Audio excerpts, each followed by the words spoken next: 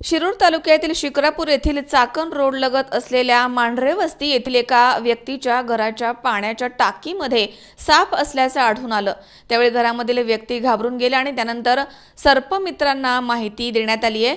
मांढरे वस्ती येथील हनुमंत जाधव हे सकाळच्या सुमारास घराच्या समोरील पाण्याची टाकी स्वच्छ करण्यासाठी टाकीमध्ये खाली उतरत असताना त्यांना पाण्यामध्ये साप असल्याचं आढळून आलं। यावेळी घरामधील व्यक्ती आणि महिला देखील भयभीत झाल्या आणि टाकीमधून सापाला बाहेर कसं काढायचं असाच प्रश्न सर्वांना पडला। यावेळी येथील सर्पमित्र शेरखान शेख यांना बोलावण्यात आलं आणि काही वेळातच सर्पमित्र शेरखान शेख आणि त्याचे सहकारी अतुल थोरवे यांनी त्या ठिकाणी धाव घेतली। त्यांना तेथील पाण्याच्या टाकीच्या आतील भागामध्ये असलेल्या भिंतीवरती एक साप असल्याचं आढळून आलं।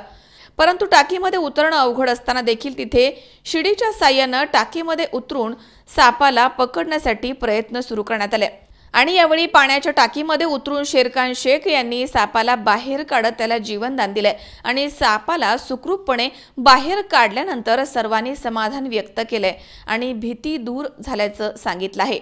तसेच सर्पमित्रांचे आभार देखील मानलेत।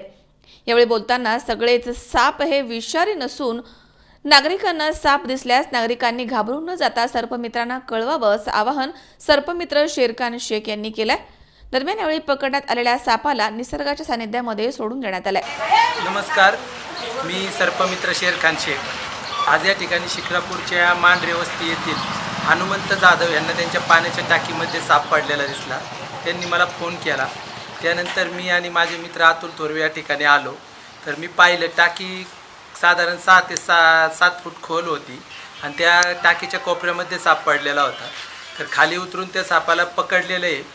हे साप एकदम सुरक्षित आहे। त्याला आता आम्ही निसर्गाच्या सानिध्यात सोडून देणार आहे। फक्त नागरिकांना एकच आवाहन करतो की सगळे साप हे विषारी नसतात। तर जरी साप दिसला तर नागरिकांनी घाबरून न जाता शेजारच्या सर्पमित्रांना फोन करून त्यांना माहिती द्यावी, ते पकडून त्या सापाला सुरक्षित सोडून देतील। मी हनुमंत जाधव।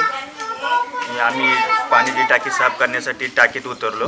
आम्हाला साप दिसल्यामुळे आम्ही त्वरित साप मित्राला फोन केला आणि ते आल्यानंतर त्यांनी पकडला। त्यामुळे आमची भीती आता बंद झालेली आहे। सुनील पिंगळे, C24 तास, शिक्रापूर।